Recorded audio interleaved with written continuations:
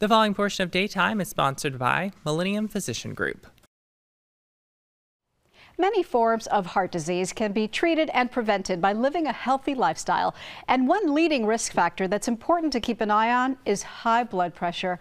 Joining us now with more on this is Dr. Nectarios Demetriou from Millennium Physician Group. Welcome back, doctor. Thank you. Good morning. Let's start with the connection between high blood pressure and heart disease. Sure. Well, so basically when you're talking about high blood pressure, what are you actually doing? When you're measuring blood pressure, you're really trying to measure what the pressure is inside the heart in an indirect way. So we measure it through an artery that's not actually directly in the heart. So there could be some distortion in regards to that number. But think about it like this. Really what you're trying to do is, if I can give you an idea of a balloon, you blow air into a balloon, you're increasing the pressure.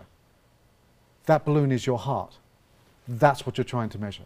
So you don't want that. You do not want that. You do not want that. Now you think about that. If you keep pushing air into a balloon that doesn't want to blow up too high, you're going to start distorting everything else inside of it. So you think about a heart, it's got chambers, it's got valves, all precisely set to where they need to be. You start increasing the pressure in any of those chambers, starts distorting the function of those vessels and of those valves and everything else, now starts affecting everything. So now your main pump in your body is now a little bit distorted and is not functioning like it should. Well, I have obvious symptoms if my blood pressure is high. How will I know I have it? Sometimes you don't. The only real way to know is to go to your doctor periodically, frequently, and to get checked. And also prevention. Once you know you've got high blood pressure, you can prevent it. But some people just don't know because they just don't have symptoms.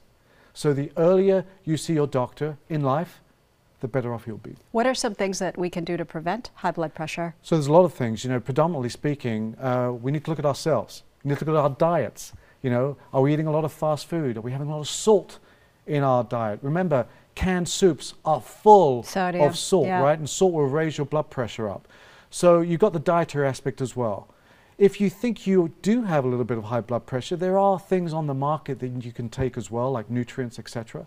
But for the most part, you need to be conscious about what you're putting in your body. You need to try to stay active.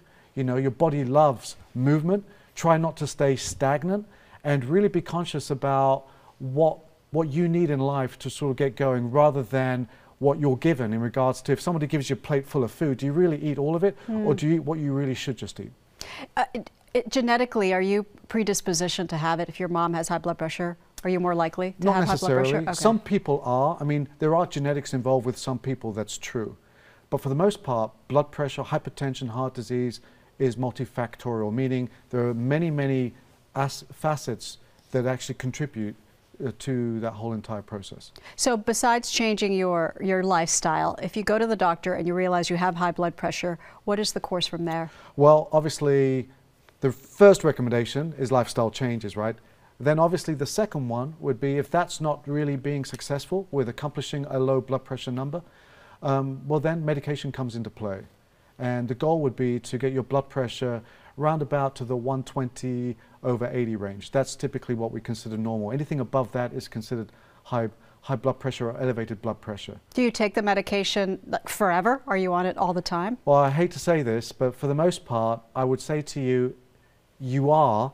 However, if you make changes and you lose weight and you watch your diet and you're monitoring it with your doctor, the discussion can be, if I get to this point, can we come back on the blood pressure medicine and see if my blood pressure holds? And if it does, maybe look at titrating it down. So you do have a level of control in that regard, but some people just don't. Right. But I think the discussion there would need to be between you and your PCP.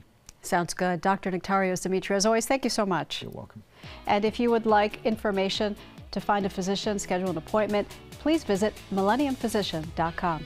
Daytime will be right back.